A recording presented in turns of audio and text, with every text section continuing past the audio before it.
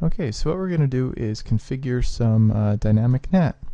This will be a similar situation that you'll find in most businesses or homes, and we're going to do a multiple to one NAT translation. So we're going to have our local network here, which is 192.168.1.0/24 in this setup, and 88888 for my public address here on this side of the router. So we're going to go into our router. I've given things IPs, and that's it so far. We're going to go into our router, go into config mode, and we have to go into the interfaces and let them know if they're inside or outside. So that's where that inside and outside part comes from with the way NAT works. So we're going to go into the 00 interface, which is this one, closest to the quote internet, and tell it it's the outside.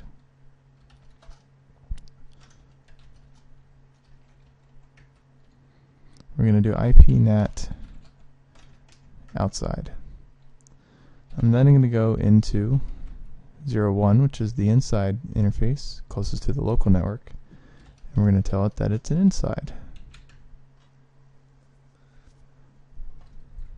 We'll back out of that. And then what we have to do is create a pool to let it know what addresses on the local network we want to have translated. So we're going to do IP Nat Pool, give it a name of some kind, so my NAT, whatever you want to name it, and then we're going to tell it what start and end IP addresses. So we'll do .168.1. I don't know, we'll say just start at 2, why not? And then whatever the end address is. So we'll just do the whole range. Everything but the router and the broadcast. And then we have to tell it what net mask. So we're going to say net mask.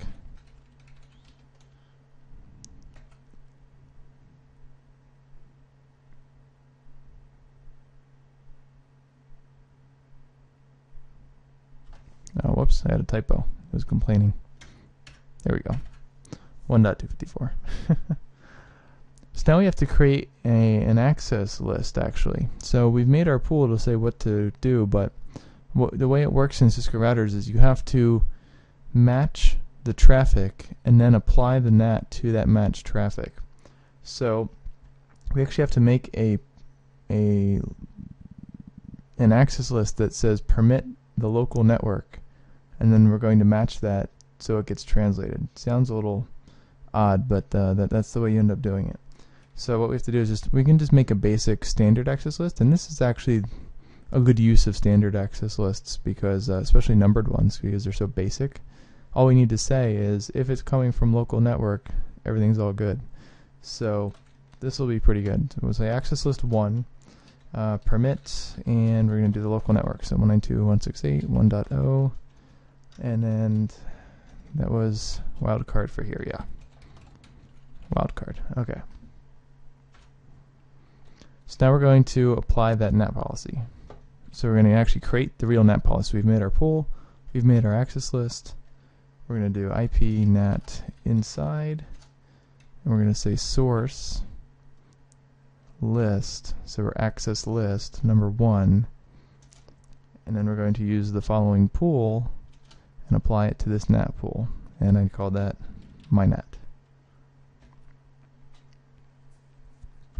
Now if we go back, we'll do show IP NAT translations, and in here when traffic occurs we'll see the NAT translations show up. So what we'll do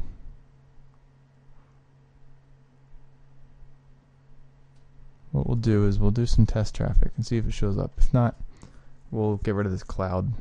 We'll see what happens here.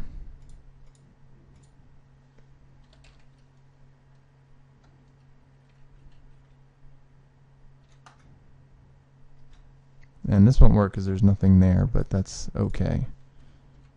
Good. Okay, good. It did show up.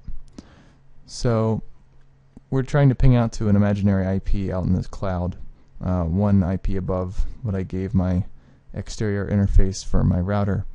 And if you do show IP NAT translations, it'll show you you're currently running translations. So what protocol is in use, what's the inside global, what's the inside local, outside local, and outside global. And so here's where you can show these and change these if necessary. From a standard perspective of a regular network, this is what you'll see often.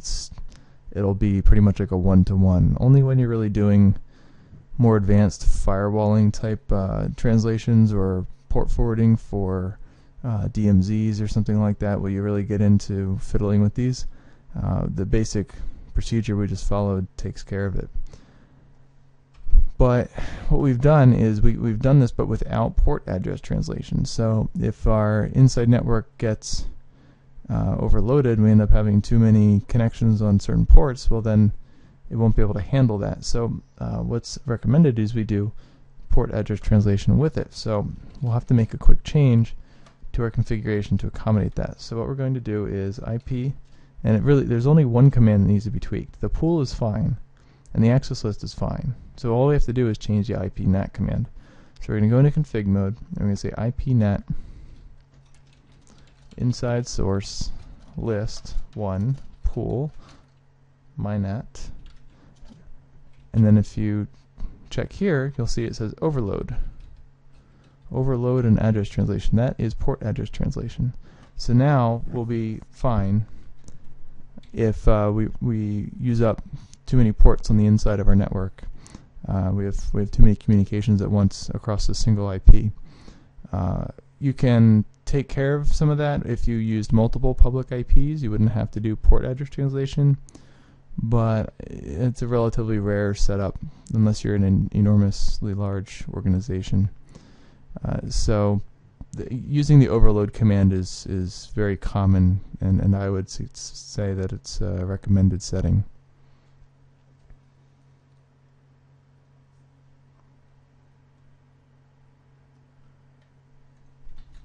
So we'll back out of here.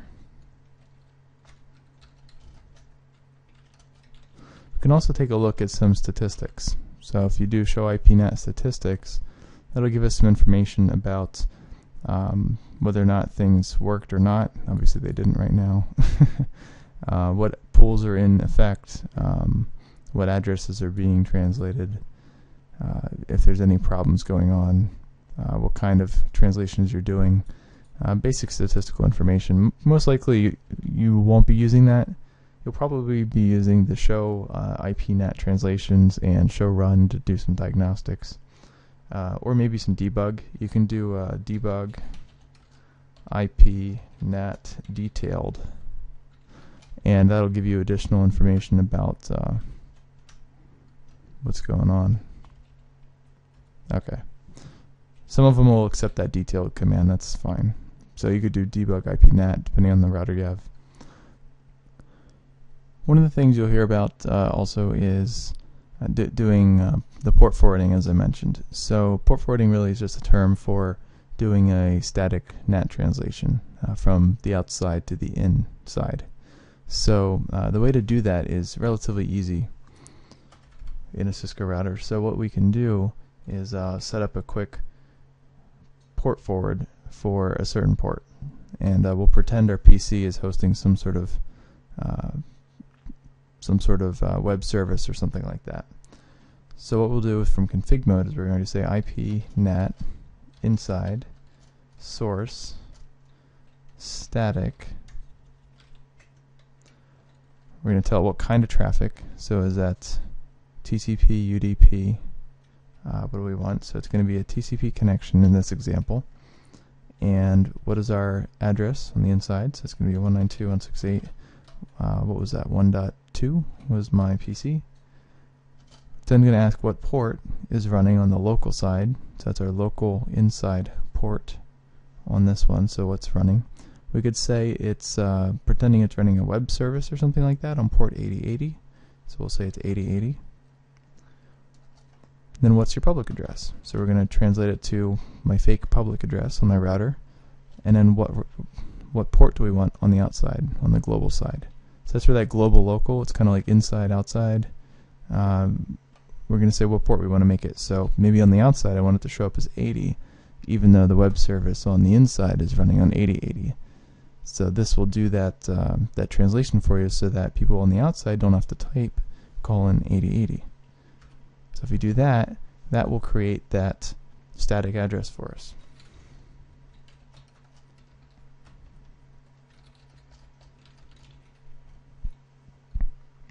And here you can see it actually shows up in there as a inside global, inside local translation. And that's really all there is to it for a port forward. Now, theoretically, you'll have that set up for a DMZ, so it won't go directly into your local network, but off of a different interface on a firewall or router running firewall services. That way you don't expose your internal network to the internet in any way. Do it off the DMZ, and then you can firewall off that network properly. And that's it for doing this, and we'll move on to a little bit about spanning tree and wide area networks.